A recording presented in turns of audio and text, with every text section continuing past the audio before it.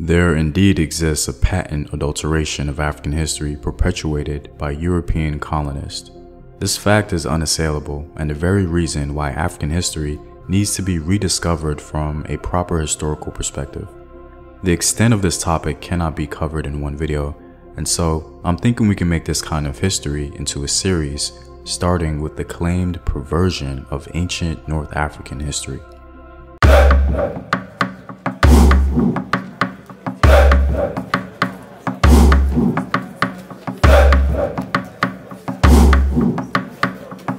What up, African world? It's Team here, and welcome back to another video of African history, culture, and worldview. By supporting this channel on Patreon, you're helping in the creation of these videos and contributing to this content.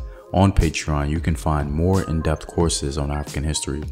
Also, your support helps the channel grow, improving production quality and future animated projects. The link to Patreon is in the description box below. To begin, this video is not intended to suggest that all the work of this particular anthropologist be put into question. However, its purpose is to highlight the conditions and the context in which the work was completed or presented, and to reveal the problems that were allegedly confirmed later. The discoveries of Henry Lott has been called into question, and hopefully by the end of the video, you'll understand why. Despite the asterisks on his work in North Africa, opinions seem to be slightly mixed in the scholarly world, and that's fair to keep in mind. In spite of all the accusations, today, we're only going to be presenting what I believe to be the most glaring penalties to his supposed archaeological integrity, alongside his most obvious skewed innuendos concerning the origins or influence of the work presented. Henry Lott was a French explorer and anthropologist. He's largely credited with the discovery of the Tassili rock art in Algeria. The rock art is ancient and considered to not only be of great importance to human history, but a piece of art and beauty. Anthropologists have been awestruck by the majesty of this ancient art.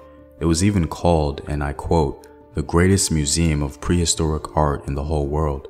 The truth is, however, the rock art in Algeria had been known for quite some time, well before Lott's so-called discovery. Supporters of Lott suggest that it was common for anthropologists to take ownership of discoveries despite it being known already to other professionals. This was especially the case if they popularized it. Aside from Henry Lott, European colonists in general have consistently repurposed African history to suit their own needs. This is a well-documented reality. Starting in the 1920s, at a time when there were many expeditions in northern Africa, rock art research became a proper, although still embryonic scientific domain, most often organized in the first instance for military purposes or for reasons of colonial governance. These expeditions introduced an extraordinary but still relatively unknown aspect of Africa's cultural heritage to international audiences.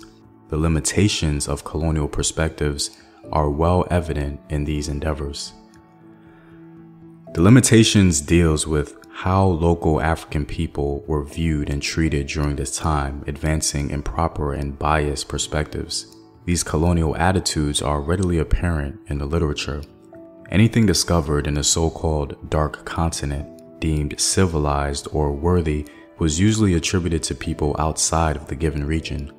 And this is the context of Henry Lott's environment. Henry Lott's 16-month expedition into Algeria from 1956 to 1957 took place at the same time of the most intense fighting and the worst atrocities of the Algerian Revolution, a revolution between the French and native Algerian peoples. Him being a Frenchman was not a coincidence and an obvious conflict of interest. He had the full backing of the French political and intellectual establishment, with both military and civil authorities at his disposal. Though all of this information is a truth on the periphery, this may have had an impact on what we were later to discover and question. There is no doubt that Lott's expedition came at a most opportune time for the integrationists. Lott's press conference on his arrival in Algiers, at which he revealed to the general public the greatest center of prehistoric art in the world, gave the European community in Algeria just the sort of fillip that it needed. The publicity that his expedition gave to the Tassili paintings less than a year after the discovery of oil in the Sahara provided them with a cultural fig leaf in which to wrap their vehemently conservative, imperialist, and often racist calls for French Algeria. So from the onset, Lot seems to have been in a political environment that may not have helped in the integrity of his work. One of his discoveries was a legitimate image of a woman who seemed to have been decorated. In his work, he insisted on naming her the White Lady for whatever reason. Also, he and his team are believed to have outright fabricated a scene he titled Goddess with Bird Heads, claiming Egyptian influence. Like his mentor, Lot had succeeded not only in linking wrongly the earliest of the Central Saharan rock art to Egyptian classical influences, but had also managed to superimpose European cultural values on both sites and paintings by anointing them with good classical European-sounding names.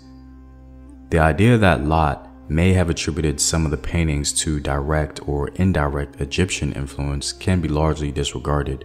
The tawdry attempts of alleged forgeries and fakes by he and his team, however, cannot be ignored. The principal one being the bird-headed goddesses, or the goddesses with bird heads. Another called into question is the Antonia. Henry Lot makes a point to connect the Antonia rock painting with classical Greek art, and he openly mentions that its features are of a Mediterranean type. Despite claims of forgery as mentioned previously, still, defenders of the Antonia's authenticity exist.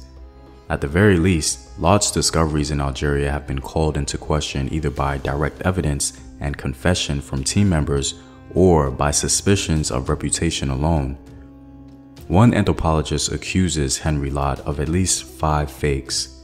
One photographer on Lot's team openly admitted that a number of completely apocryphal paintings were reproduced.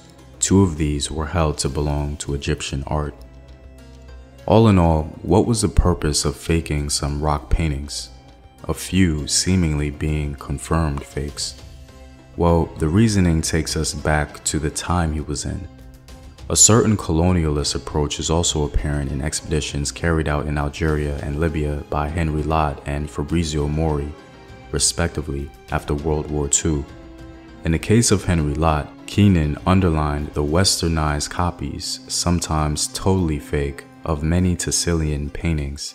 In addition, a 1956 rock art expedition on the Algerian paintings at the Musée des Arts Décoratifs in Paris was conceived to express the French colonialist power and cultural supremacy just during the harshest phase of the Algerian War for Independence. Evoking any form of European imagery or foreign influence by way of Egyptian cultural diffusion can be seen as a subtle attempt at demoralizing native Algerian history, civilization, and autonomy, the goal seemingly being to intellectually prime the population for a specific political agenda. Henry Lot did make some contributions to the Algerian rock art paintings in the form of new, valid discoveries. However, the harm that was done to the history and the people weigh heavy. The result of Lot's activities in the Sahara is that later researchers cannot be sure what is faked and what is original, what has been washed away, the extent to which the landscape has been sterilized by what appears to have been an almost systematic looting of cultural objects, and what has been excavated and left unpublished, lost, or looted. That being said, Henry Lot was a man of his time, and his actions were not unusual for many archaeologists of the day. Anyway guys, I'm hoping to shed some light into the little discussed aspects of history like this as it concerns the adulteration of African history. When it comes to African history, there are plenty more accusations of foul play to uncover.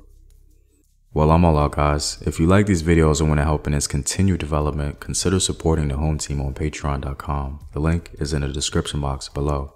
Know thyself. Remember your ancestors. Peace.